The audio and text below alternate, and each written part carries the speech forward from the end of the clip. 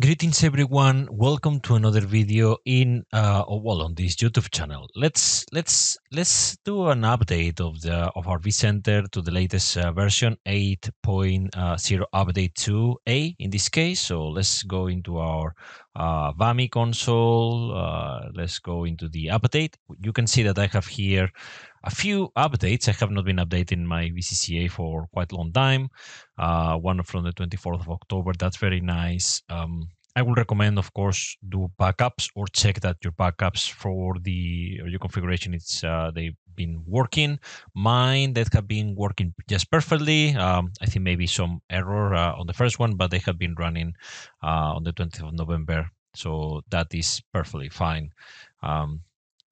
You have another blog where I explain all of this configuration for the backup of the VCCA configuration. I'll totally recommend you to take a look into that in the case that you're not doing it. And of course, protected it with a normal backup vendor like Veeam, for example, but just keep the configuration as well. Let's do the stage and install as per usual. Let's go next. This is going to run in the pre-update checks over here. And well, it's telling me that the backup is 24 hours older, so I want to take another one, but I will say no in this case. Now the process is going to start downloading everything that is required. I'm going to accelerate the process. This didn't took the 35 minutes that it says. It just took around 10-15. It will depend of the disks where the VCCA are and how many history you have, about the whole stats and so on.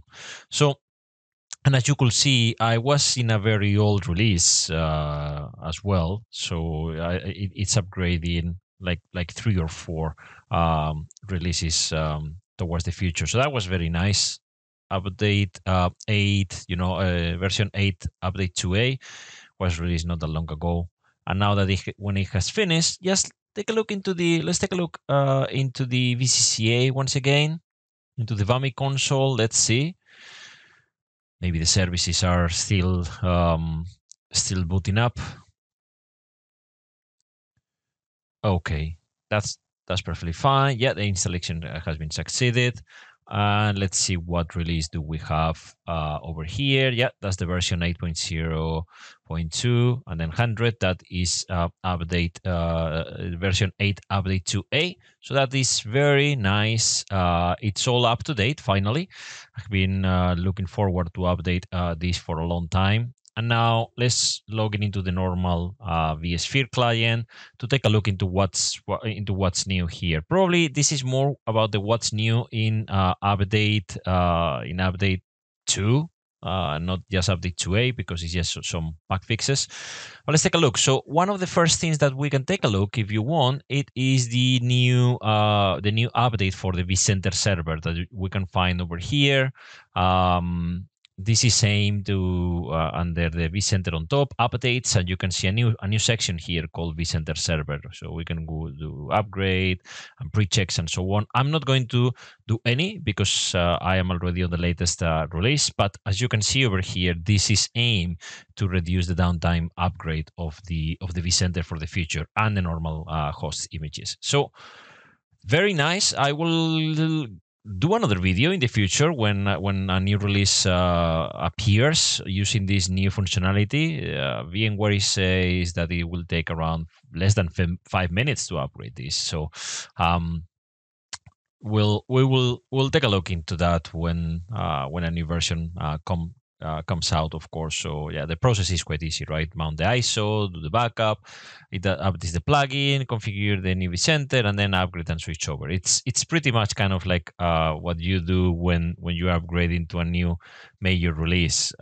So we'll see how it goes on the next releases, when something major comes. Another new functionality, I already noticed it before, but perhaps it didn't have the actions. Now under the certificate management and the administration, you can see the main 3 SSL certificates, and from here you can just renew them, or refresh, import, and so on. So This seems to be new. Perhaps before it was just view details or the actions were more limited. So that is new as well as part of the update too.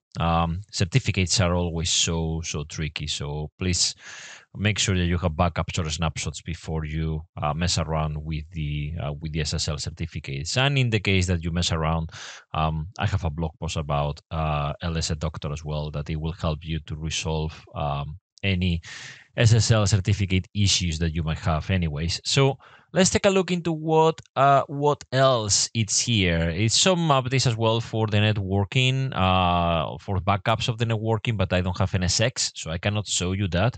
But I can show you perhaps the new, this seems a bit more, the graph seems a bit more new or fresh compared with my previous update. Perhaps I was in a very old update, but yeah, looks much, I don't know, more blue. Okay, well, this is the same, but at least the summary, it looked different to me.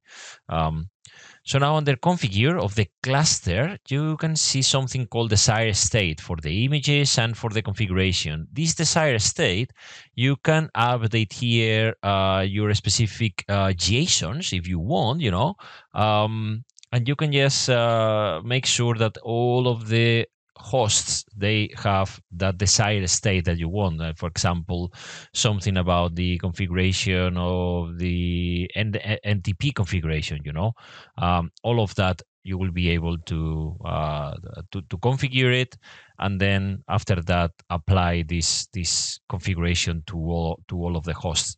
It's taking here some time, but you just get the idea of this. And there are so many other updates, like for example the Windows guest customization as well, in the case that you're using VM customization specifications, and as well some improvements for vSAN witness, but I don't have a vSAN witness at the moment, and some updates as well.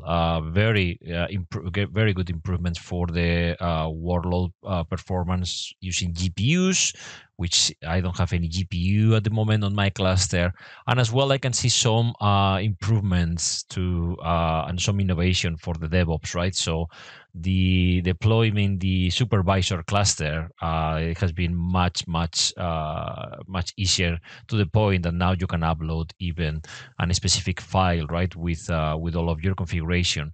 So with a vCenter address, for example, data center, all the master storage policy, you can just upload that file, you know, the JSON file, and all of your supervisor is going to look exactly how the JSON is configured. So much better than before, when you needed to go through steps, and then sometimes you could make some mistakes on that. So some improvements as well on the NSX advanced load balance support, but I do not have any NSX, as I said before, so I cannot take a look into that. And some, well, since update 1, right, it was introduced as well support for the VM service to deploy and customize Linux based virtual machines from content library. So those improvements on the but this is again for the supervisor cluster anyway. So I cannot show you any of those, but what I show you today, it's how to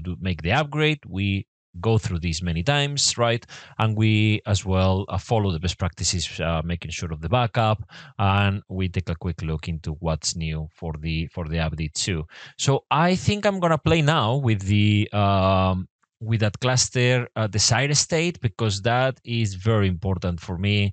I'm tired of making these small configurations on all of the clusters, right? So I think this is going to be very appreciated, this desired state for the host. So I'll show you as well the new upgrade of the vCenter when a new major release comes as well. So that's it all. Thank you for watching, and hope to see you in another videos. Thanks. Bye.